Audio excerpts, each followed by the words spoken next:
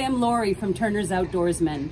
When I'm behind the tackle counter, a lot of customers, especially if they're new to it, ask what's the difference between a single speed and a 2-speed reel. I say it's kind of like having 4-wheel drive. You don't always need it, but you're glad when you have it.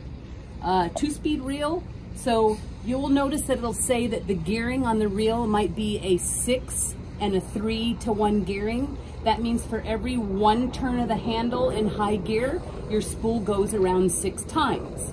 It's like riding a bicycle. When you start climbing a hill or it gets hard to get your fish in, you got a big fish on, you push this button here in the middle. Now I'm at that 3-to-1 gearing. For every 1 turn of the handle, my spool's gonna go around 3 times. I'm not retrieving as much line, just like on a bicycle, you're not climbing the mountain as fast, but it's easier for you to turn the handle. That's your difference between a high and a low gear in a 2-speed reel.